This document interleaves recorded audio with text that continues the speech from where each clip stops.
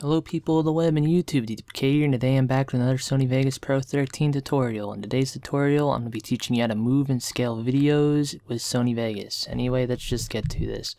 The first method of scaling, the method I prefer the most when adding my webcam in the corner of my videos, is using the track motion here. It's the quickest way of moving and scaling a video though, but not the best.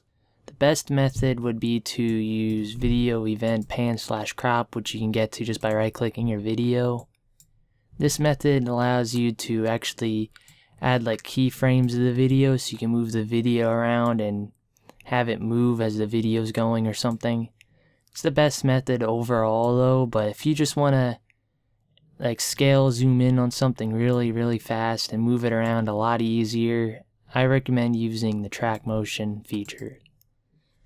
Anyway, that's pretty much it for this tutorial video. If it was helpful to you, please leave a like and subscribe for more. Dtpk sign off. Peace.